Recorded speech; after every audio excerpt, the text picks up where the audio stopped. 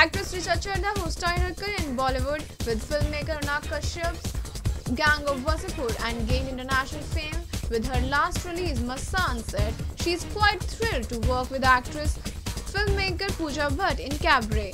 Richa Chadda will be seen playing a waltz dancer in the film.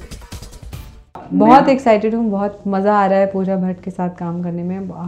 तब मज़ा आता है जब एक एक्ट्रेस ही प्रोड्यूसर हो, जो डायरेक्ट भी कर चुकी हूँ, वो प्रोडक्शन डिज़ाइन भी खुद करती हैं, तो वो मुझे बहुत मैनी हैंडेड गॉडेस लगती हैं वो, कि हर चीज़ कर लेती हैं और बहुत प्यार से अपने एक्टर के साथ काम करती हैं और ज़रूरत पड़ने पर पुश भी करती हैं। तो आई थिंक मैं पूरी जान डाल रही हूँ कैबरे में, देखते हैं क्या होता है। टर्निंग पॉइंट का तो पता नहीं, बट फ़िलहाल जैसे माराकेश की जूरी में सिलेक्ट होने में आई थिंक मसान का बहुत बड़ा हाथ होगा, बिकॉज़ वो ही एक लौती मेरी ऐसी फ़िल्म है जो इंटरनेशनली जिसने इतना ट्रैवल किया और इतना अच्छा काम भी किया, बिज़नेस वाइज भी और क्रिटिकल एक्लेम के तरह से भी देखा जाए तो आई थिंक माराकेश का तो श्रेय मैं मसान को ही देना चाहूँ। Powered by NNIS.